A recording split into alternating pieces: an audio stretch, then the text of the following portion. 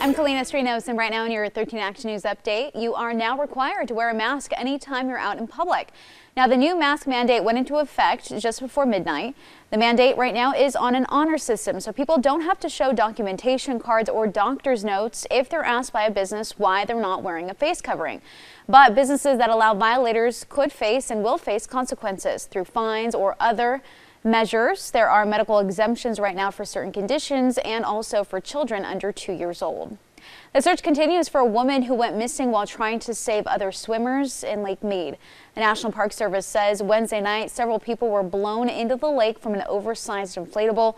One man who tried to swim back to shore started struggling. Others, including the woman, jumped in to help. Now, the man made it out of water and was taken to UMC.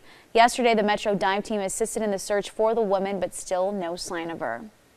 Starting July 1st, there will be a gradual lift of the moratorium on evictions and foreclosures. Now, the move allows evictions to resume in full on September 1st for non-payment of rent and also no-cause evictions.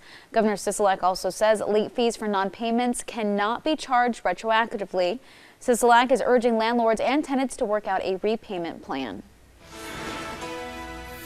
Good morning, I'm meteorologist Gina Cancellari. We have a pretty nice morning for you, but as we move into the afternoon, things get interesting. 6 a.m. 83 degrees, by 7 a.m. decent sunshine, 84 degrees, few clouds expected throughout the day today too. 8 a.m. 88 degrees, and our high temperature today still hot. 104 is where we will reach, with the possibility of some mountain storms once again today, maybe even some wind picking up as we move into the afternoon in the valley.